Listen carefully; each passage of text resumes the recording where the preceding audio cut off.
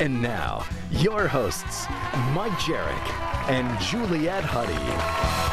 Listen to this. According to a new national survey, folks in Houston, Texas are paying the most for their utilities, $332 per month. $332 per month. Dallas, Baltimore, Phoenix, and Las Vegas round out the top 5, but it's the same all over the country. The rising price of electricity, gas, and groceries has families everywhere trying to cut costs. But for people like our next guest, that's easier said than done.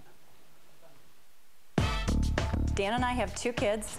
Times have gotten tough for Shannon and Dan Stewart. Dan is a commercial real estate broker, and yeah, southeastern Michigan's economy is less than desirable right now. I've got a small jewelry design business that I run out of my home. These days, they are struggling.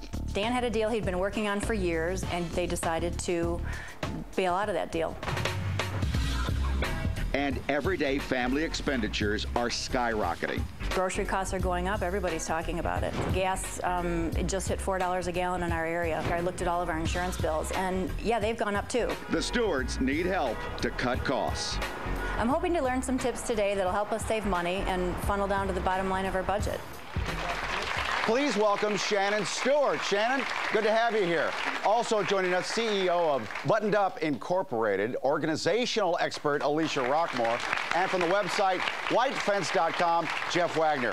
We got to help Shannon out. Yeah. Why don't we start with groceries? Oh my It's goodness. incredibly important. Everybody notices that their grocery bill is skyrocketing. And there's tricks that you can do that will save you a ton of money. And my favorite one, here's my favorite one. You go and it says a sale, 10 cans for $10. So automatically, what do you think? You got to buy 10? You usually don't.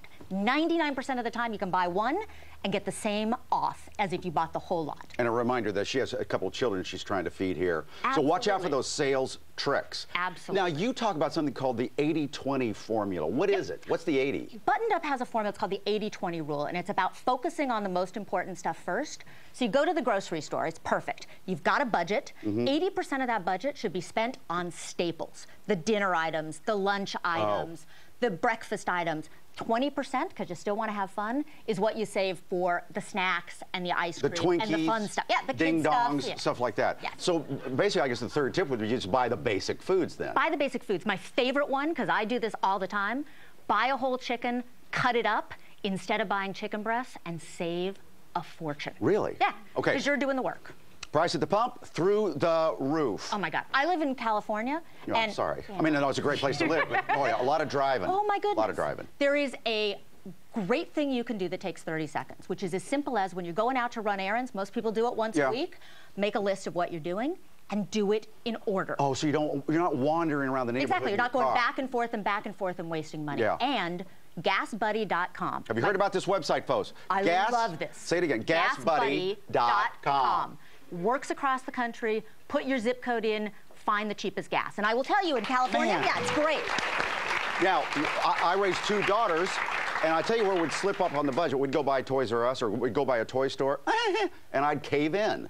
Can you save money on toys? You can save money on toys with sales, but the greatest thing is to swap toys out with somebody else. You can do it with a friend or neighbor, or you can go to a site called toyswap.com. Ew, I don't want somebody's dirty toys. You know what? They're being gummed on by other kids. First of all, it's rare that that happens. Okay. And second of all, a little Lysol and you're fine saves you a fortune. I mean, Shannon talked about having 2 young kids.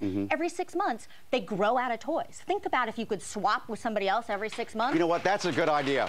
That's a very good idea. Shannon, would you do that? Yeah, I agree. Absolutely. Okay. Here's a cool one before we go to White Fence.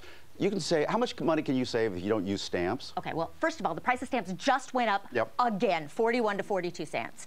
$100 if you pay your bills electronically, and well over $150 if instead of sending those paper cards that cost $2 like or birthday $3, cards? birthday cards, anniversary cards, you send e-greetings.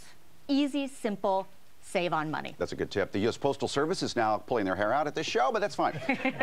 Jeff, let's get over to you. Whitefence.com. It's been around a few years, but I'm just first learning about it. Explain what it is. Sure. Whitefence.com is a one-stop shopping marketplace for all your home services. So phone, internet, satellite, cable, electricity, gas, newspaper, etc. Really simple to use. You just go onto the site, type in your address, and all the services available at your home will show up on the screen.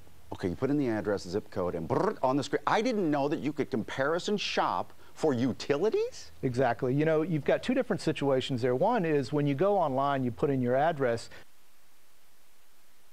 and shop. So the analogy I use all the time is you think about 10 years ago when the travel comparison sites came on the scene. Yeah. You were able to go and look at all of the flights in one shot. Like you were Orbitz or Travelocity and all that. Exactly. We do the same thing for phone and internet, cable, satellite, etc. And now you can find all those online. There's also the ability in utilities with deregulated and regulated markets. Very confusing space, but if you're in a deregulated market, the opportunity for savings are tremendous. Yeah. Shannon, have you ever heard of White Fence? No, not till today. Isn't that good? Oh, absolutely. Do you think you have different internet suppliers and cable companies in your area? You know, I'm not sure, but I bet I could find out if I go whitefence.com. That would be to whitefence.com. Nicely said, Jeff said. Shannon. Shannon, thanks for being so honest about your situation. We're all in it. And thank you both very much. For more information on the websites mentioned in this segment, go to our website, mnjshow.com.